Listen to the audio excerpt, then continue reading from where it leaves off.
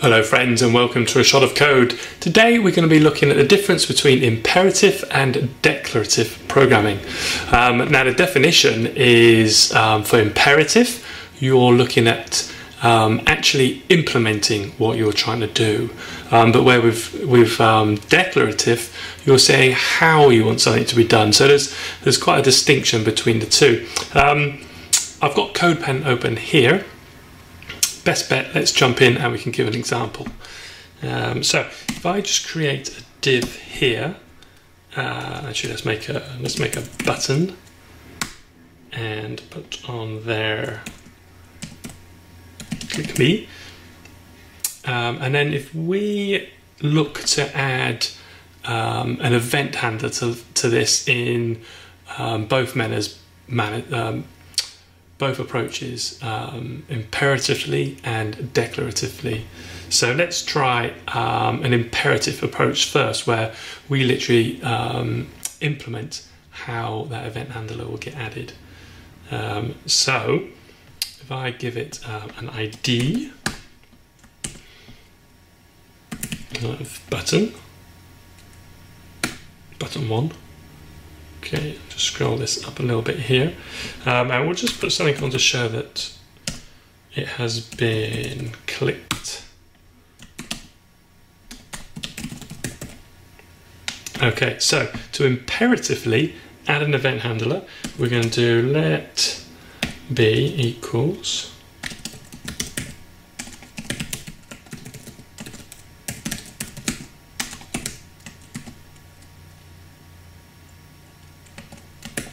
and we're going to get hold of our button, and then we'll literally add the event listener, and we say we're going to add an event listener for click, and it will call this function,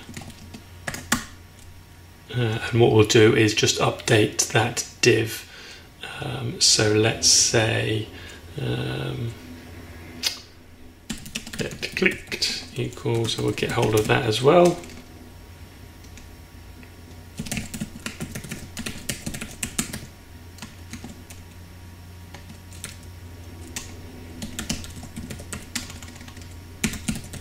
Okay, so that gets our div, and we say clicked dot class list dot add, and we'll stick a class on there of red.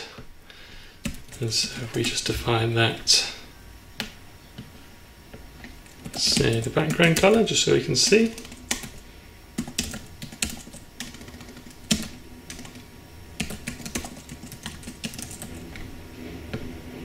Like so.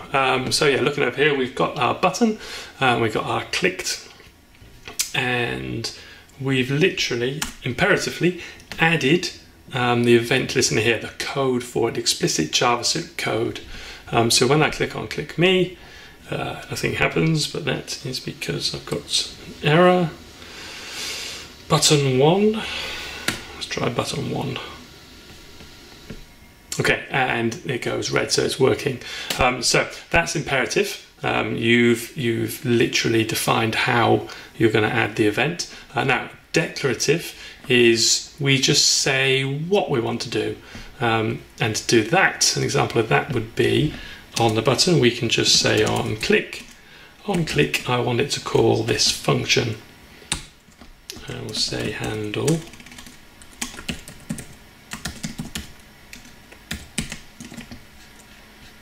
And then we can just do the same sort of code